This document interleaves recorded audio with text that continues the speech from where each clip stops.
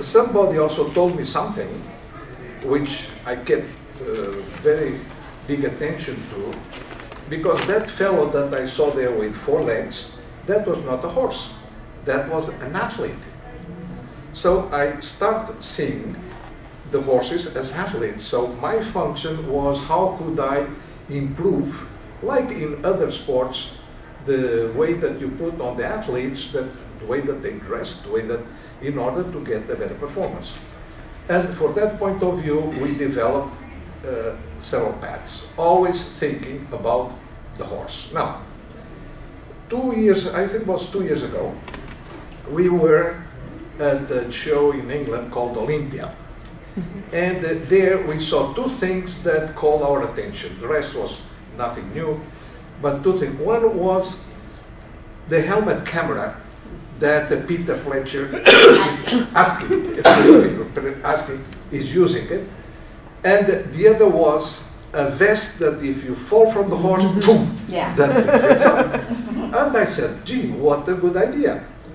But then I thought it over, and we were with Philip Dutton, and I was telling him, Philip, I saw this in England, really nice thing, the bumps up, etc. But wouldn't it be better to have something that, so you guys would not fail in first place? I said, well, that would help. Well, let me see what I can do for you guys, what we can do to help you not to fall from the horse, to ride better, ride safely. And he told me, well, there are 2 things that should improve. One is make sure that my saddle will not move, because if I knew that my saddle was always on place it's supposed to be, that would help me. And the other thing, if by any chance I could ride with my legs closer to the horse, a little bit, instead of like that, is a much more stable position. So based on that, we developed our line of pads called Secure. And what the Secure has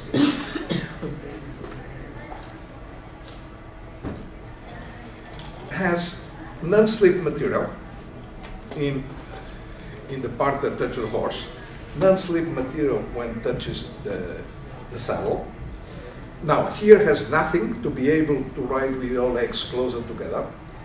And also what we did is use materials, because the horses, it's like an engine. Engine in a car, it starts heating up. And in order to heating up, you have to cool it down with water, radiator, and all that stuff. Now, the horse, as humans, the way that nature made us to cool off is by sweating. You sweat and you have to evaporate. And this is a problem that I found with the cotton pads, because cotton has a tendency to absorb a lot of sweat, but it doesn't evaporate, it just stays there like a sponge. When in this case, this material allows a lot of evaporation, and so what it does, it cools off the muscle of the horse. This was some advantage. Then also, what we did is, on the part of the wither, we put in our frictionless system. So although these glues, the wither doesn't rub the horse. And then we made the shape. And also we made this shape because we were discussing this, trying to have the square pad, not the square pad, it's okay, but if we have a smaller surface, you have more air coming to the horse. We thought about doing like we did for the hunters. But the problem with the hunters, that they don't have a place for the logos for the sponsors. So this is a mixture. So you have a place or a flag or whatever. They had a show in France, in Pau, lately. And one of the girls that was using our pad, the breastplate at the second jump broke.